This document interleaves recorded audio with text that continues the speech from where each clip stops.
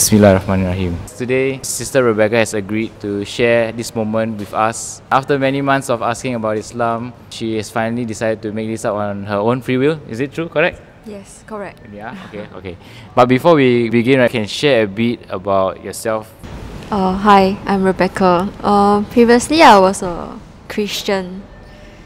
Actually, I've been a Christian since 15 years old. It's been about 10 years. No, 8 years since I became a Christian.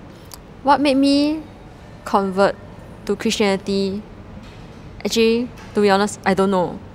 Because the pastors, they will tell me, oh, it's a command from God. So, but they didn't really educate me on a lot of things. But I just converted to Christianity because it's a command lah, yeah. Actually, all the while, I didn't know that Christians believe in the Trinity. That's the funniest thing, right? Because their main core belief is the Trinity, but actually I didn't know anything about it lah. Yeah. So after that, I've been a Christian until I met my current partner. He's actually a Muslim. Yeah. Then initially I was quite Islamophobic because growing up in a Chinese family, it's very difficult for us to accept Islam because of all the things we have to follow. Like for ladies, we cannot wear shorts or show too much of our body parts. Unlike Chinese, we always like wear shorts, singlets, all this, right? Yeah.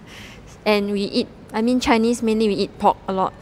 Yeah, so it's a very difficult thing to suddenly cut all those things. Yeah. But over the year, following my partner, alhamdulillah, I managed to stop eating pork and don't drink alcohol. Yeah. So, what made you sacrifice all that lifestyle that you once had for Islam? What was the real reason that made you want to do that? Okay, the actual reason is because all the while when I'm a Christian, I feel like my belief was always one God. So all the while I've been a Muslim unknowingly lah. Yeah, so I didn't know like Muslims believe in one God also until I met my partner. Yeah, so after knowing that the belief of Islam is the one God, yeah, so it made me want to be part of Islam. Be a Muslim. Yeah. The misconception people have is I become a Muslim because my partner is a Muslim, I'm going to get married and I become one, right? Is that the same for you, or is it truly this is what you're ready to take on? It's not true that it's because of my partner that I convert lah. Actually last year I told my partner that I will never convert. Maybe because I didn't really put in effort to find out.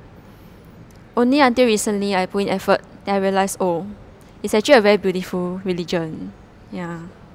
So what was the misconception you had? More like a lot of things we can't do.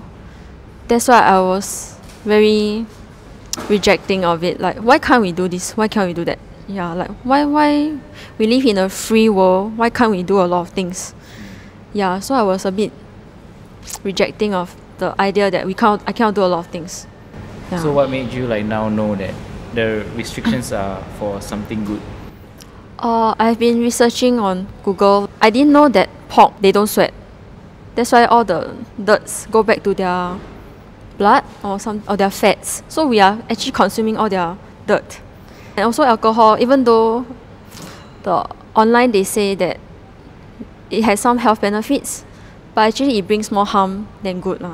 Yeah, so I read a lot and I felt that what Islam teaches is actually the truth. Yeah. Wow, beautifully said. And to add on to her point, we always say that why do we put such restriction on ourselves since we are free people, we can live in a world full of freedom. But you see, the thing about success is, we look at our Olympic athletes. How do they win an Olympic competition?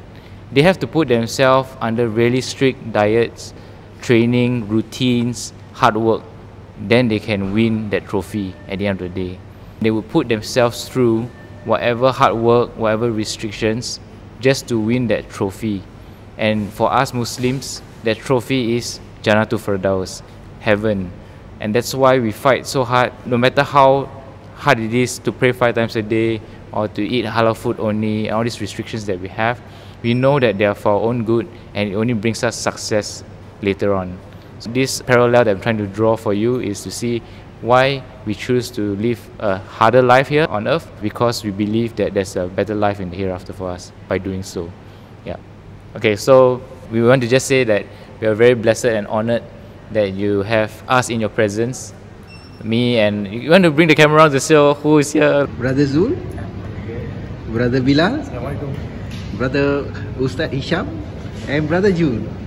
And I just want to add that this brings me back to the time when I took my Shahada, and it's just such a wonderful moment to finally surrender your heart and soul to the Creator, the one true God.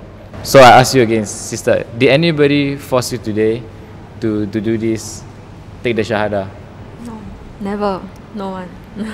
Okay. Do you know the words to say? Yeah, I know. You know already? Yeah, I know. Okay. Wow, she already memorized the words. Alhamdulillah. Okay, so just repeat after me. First, you say your name, I, I, and your full name.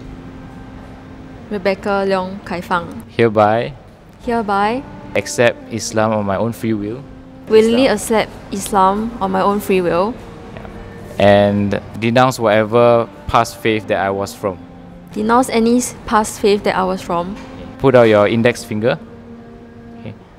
Ashhadu Ashhadu Allah Allah ilaha ilaha illallah illallah wa ashhadu wa ashhadu anna anna Muhammadar Muhammadar Rasulullah. Rasulullah.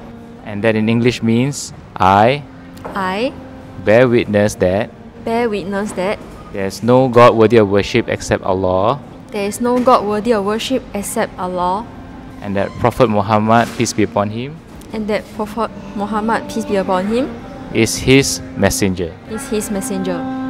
Subhanallah. Allahu Akbar. Everybody takbir. Allahu Akbar. Allahu Akbar. Welcome to Islam, sister. We have all the materials and all the contacts out there for you to connect with, inshallah. Alhamdulillah. Thank you everyone for watching. Subhanallah. Welcome our sister to Islam, and we are very glad to see you in our family, and inshallah we can do Umrah together soon, inshallah. Assalamualaikum warahmatullahi wabarakatuh.